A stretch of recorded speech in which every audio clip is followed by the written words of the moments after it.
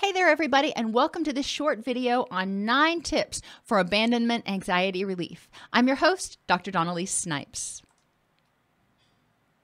There are a lot of things that can cause abandonment anxiety, and way more than we can go into in this particular video. But I was asked to give a few quick tips that people might be able to start using. So here you go.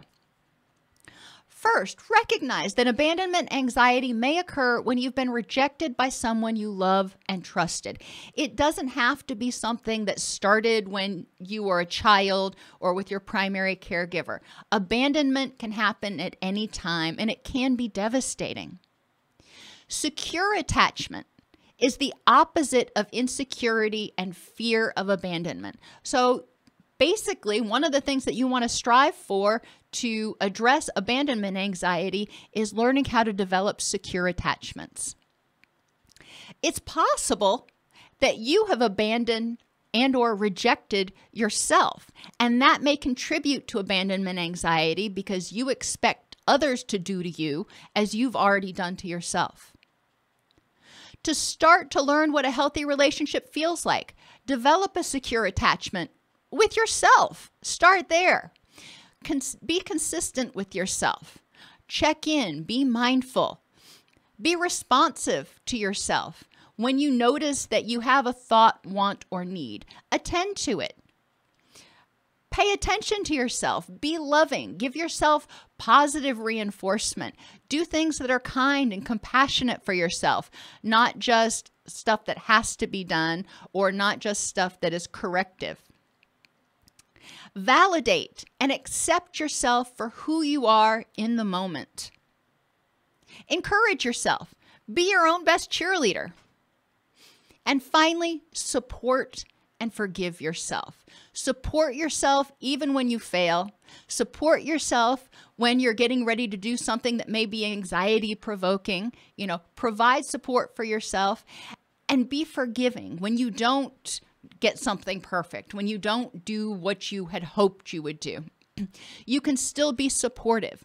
When secure attachments are developed, that supportive home base is so essential because that's where the child can come back to when they have gone out of their comfort zone and had a bad experience. They can come back to that supportive, safe, loving environment. Some journal prompts. What are some similarities between relationships that you've had that have gone badly? How can you avoid or address these pitfalls in the future? If you've had good relationships, how are they different from the bad ones?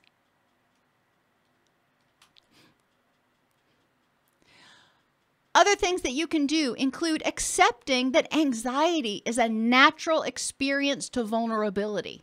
All of us feel a certain amount of anxiety and a little bit of abandonment anxiety when we become vulnerable to another person.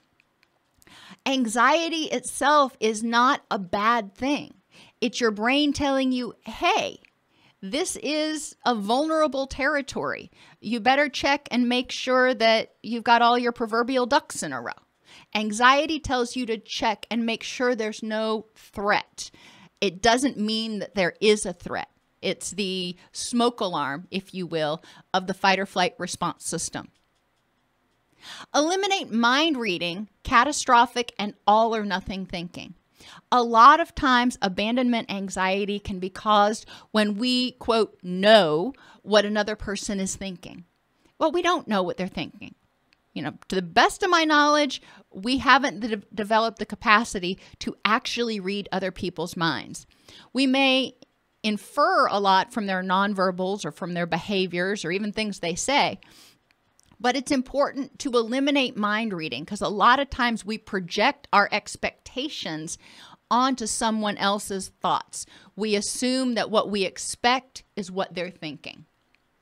Catastrophic thinking may cause us abandonment anxiety because we fear, oh, we made a mistake. This person's going to hate me. They're going to leave me and I'll be alone forever.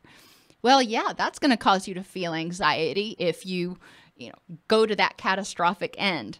So you want to look at the facts in the situation and the probability.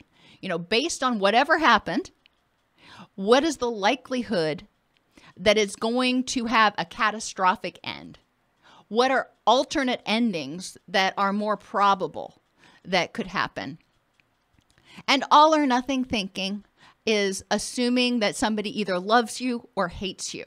And it's important to differentiate between extreme thinking patterns.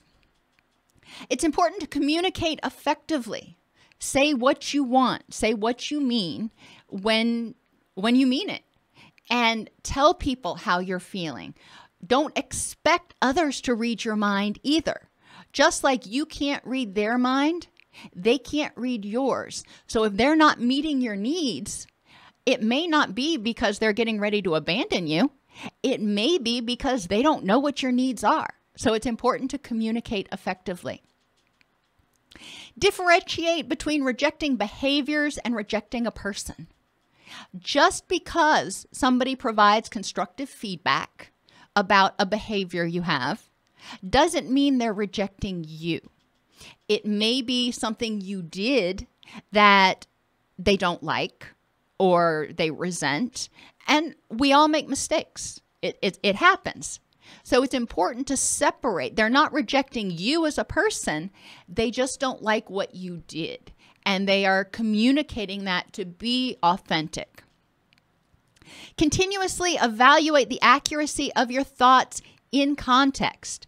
So what I'm thinking, what I'm feeling right now, how accurate is that with this person in this context at this time? Maybe you were in a relationship with somebody 3 years ago and they started to withdraw and get grumpy and they were tired all the time and stopped paying as much attention to you, and then they abandoned you. They left. Okay, that's devastating. You're in a similar situation in this current relationship. Your partner starts becoming withdrawn and grumpy and irritable and just exhausted all the time. Well, part of you may assume that you're going down that same path, but it's important to evaluate with this person at this time, what else might be causing that person to be withdrawn and cranky and irritable? Are they going through something at work, or are they going through something with family members or something that could be causing that behavior? What else could it be besides you, basically? Identify and address your abandonment triggers. Know what things that you feel, hear, see make you think that, oh my, this person is rejecting me or getting ready to abandon me. And then figure out how to address them. Remember, part of it comes from processing the trauma in your past when that trigger was formed, but also part of it comes from being mindful in the present about that trigger. In the present, is that trigger threatening, or is that trigger just, whatever that person's doing, is that just very benign? It can be very different in different circumstances.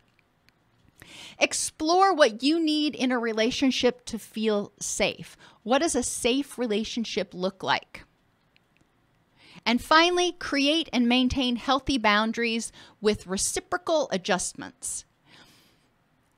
It's important in relationships that there's a give and take. And sometimes people who fear abandonment will get into relationships and they're like, okay, I don't want to be vulnerable to you and put a whole lot of time in this just to have you leave. So the minute we meet, I'm just going to put all my stuff on the table. And I mean everything. And that can be really overwhelming to other people. It's important to give a little bit of yourself. Let the other person give a little bit of themselves. You each, it's kind of like walking up a wall together. You each go a little bit at a time. So you each give a little bit, become a little bit vulnerable. You both have a horse in the race, so to speak, when you make reciprocal adjustments and you maintain those healthy boundaries. You don't put everything out there automatically right away, but likewise, you don't have a wall that's 6 feet tall and 20 feet tall and 6 feet thick around your heart the entire time either. Some journaling prompts. What does trust mean to you? If you trusted somebody, what would that look like? What do you need in a relationship to feel safe? And in what ways does low self-esteem prevent you from believing that people value you? More in-depth resources can be found in this playlist on addressing abandonment at allceus.com/abandonment-videos.